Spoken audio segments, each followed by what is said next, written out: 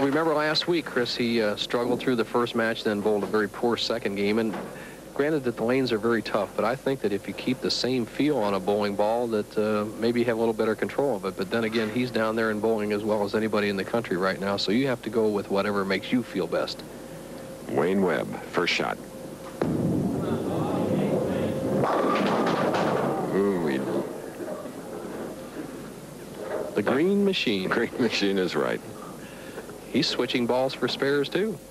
And what they do is they take a lower surface friction ball that won't bite the lane or hook quite as much. They use it for spares in order to just capitalize on the accuracy. You don't want much hook for spares. Just throw straight at the pin that's remaining. The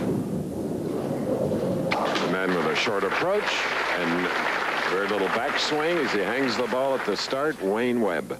Webb with that familiar style, five-step delivery, very short. Look at his eyes, looking at his spot. Shoulder high backswing, and then just energizes so hard. Now look at his pivot step. See him drive through with that right foot. Good knee bend, snaps that head through. Tremendous wrist action. One of the best releases ever to come down the pipe in the game of bowling.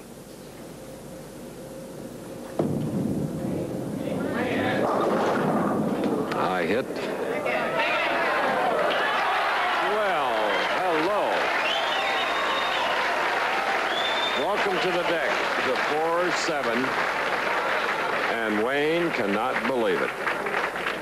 The rules of the sport benefited Wayne Webb that time. You need at least, by rules, 4 seconds from the time the ball hits the head pin till the end of the pin action. He takes all 4 seconds, gets a braid break.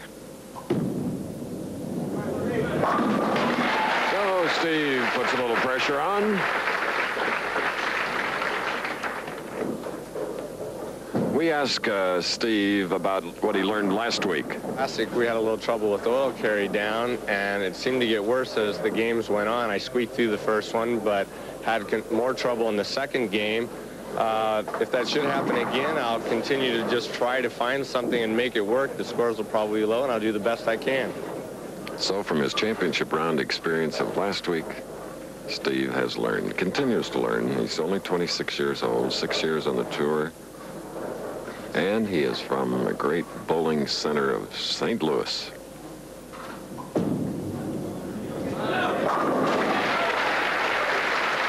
Look out now, Chris. I'll tell you, those last 2 shots were very definitive shots. He threw them with a lot of confidence. He was solid in the pocket. He played the lanes very well.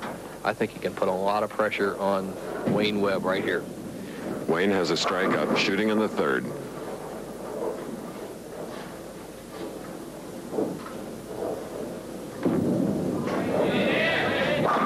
And he, too, doubles. 10 pins down there. Oh, tell us a little bit more about a bowling pin. Well, Chris, here it's a profile of a pin. You see the height is 15 inches. The neck width, diameter is an 1.1 inch right here, 4 1/8 there. You see these 2 voids, one right here, one right here. That is to get the pin down to this 3-pound, 6-ounce weight. The center of gravity has to be about 5.5 inches above the base right here. And that little area you see right there is to hang the pin to clean it up. So that's the bowling pin cutaway we have today. That's laminated maple. And a 3-bagger, and making this second match a beauty between Wayne Webb and non-winner Steve Wunderlich. And how do some of the professional bowlers travel from tour event to tour event? All kinds of motor vehicles, fifth-wheelers.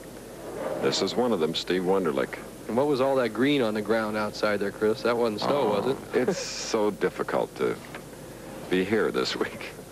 A little over 70 degrees, not a cloud in the sky here in Venice, Florida. On Florida's Sun Coast, it's called the West Coast.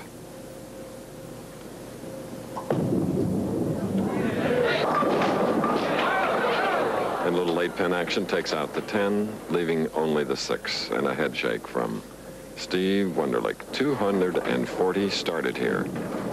That 56-game format for the United States Open. Now we're down to 4. One eliminated today was Alan Granite. Good spare. Granite losing to Wunderlich, at whom you're looking. 202 to 193, and a big shot this man made was converting 4-7-9. Oh, that was beautiful. Important shot. Was the difference in the first match. And right now for Wunderlich, the key for him to keep close to Wayne Webb is to keep hitting this left-hand lane. He hasn't had much trouble with the left-hand lane this week, and he didn't have much trouble with it last week.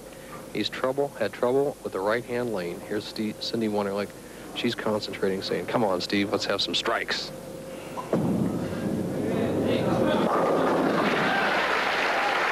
Little ESP did the job. There she is applauding that shot.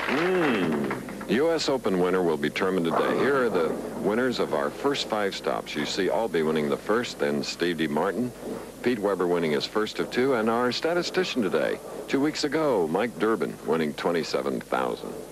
Ah, yes. The green machine, and he says he's changing to the mean machine. He says he's getting a little tougher on the lanes. Oh, there he is, putting it into the pocket. We asked him how he's improved his game, particularly his spare shooting. Well, when I first came out, I used to be a power player and hook the ball a lot, and I did the same thing at my spares, and I would miss a few now and then. Through the past years, I've learned to go a lot straighter at my spares and still throw the power ball in the first shot. So it's just going a lot straighter and being more accurate on my spares. The best of both worlds, and definitely one of the top players in the game today. Of course, the way he's bowling now, Chris, he doesn't leave anything up to miss. No. Another strike for Wayne Webb, who wasn't quite that happy when I told him about the temperature in his home, Indianapolis, 6 below 0. 5 strikes in a row. Here's the shot of Wayne Webb, who's turning red hot.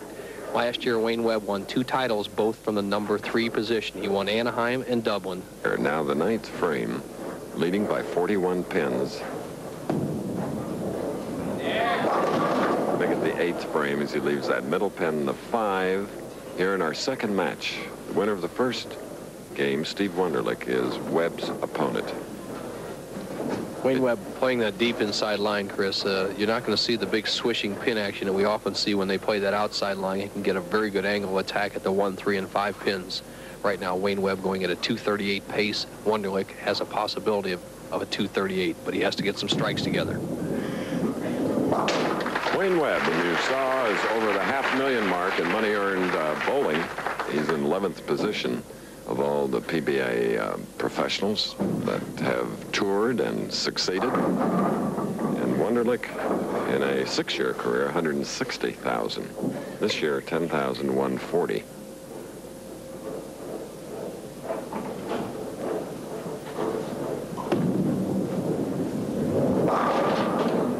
I hit the 3-pin for Wunderlich. Just all sorts of problems on the right-hand lane as the ball cuts right through the heart.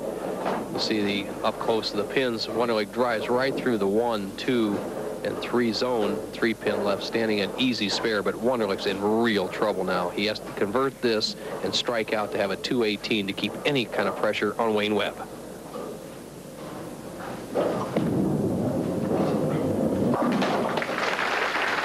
Spare Steve Wunderlich. This is the Bowling Proprietors United States Open organization in its 53rd year. 4,260 members, 93,700 lanes within that membership. And Bo, one time you were a proprietor. A few years back, my father was the man who put it all together for the Burton family. Steve Wunderlich, possible 218, must strike here in the 9th.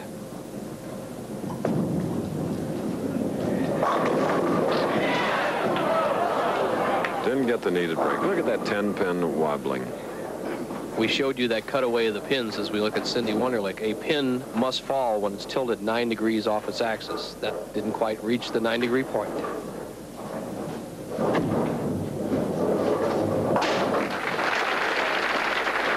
So Steve Wunderlich having his problems after a shaky first match victory, 202 to 193. Here, Wayne Webb, who strung 5, then 2 spares, now in the 9th frame.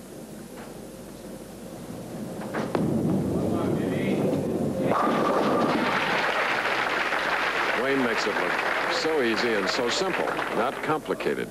Wayne in the driver's seats, Chris. And we were talking about the sponsors of this tournament, but the proceeds from this tournament are being donated to the United Cerebral Palsy of Sarasota, Chris. And a good friend of ours, Leonard Goldenson, is the chairman of that board, the National UCP. I'm sure he's watching, and thanks to him, a great organization is benefiting. And he is a working chairman, I might add. And Wayne Webb now moves in against Dennis Jakes in our third match. 226 to 197 over Steve Wunderlich, who had won the first match 202 to 193. Okay.